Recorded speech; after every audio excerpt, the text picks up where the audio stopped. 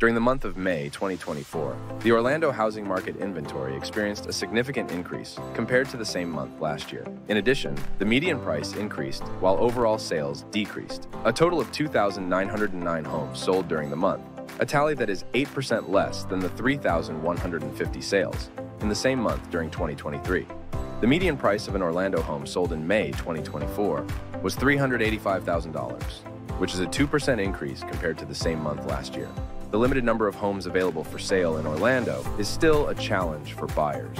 Compared to the same month in 2023, the number of homes on the market increased by 100%. Compared to last month, there are 10% more properties available. There are currently 10,282 homes listed for sale.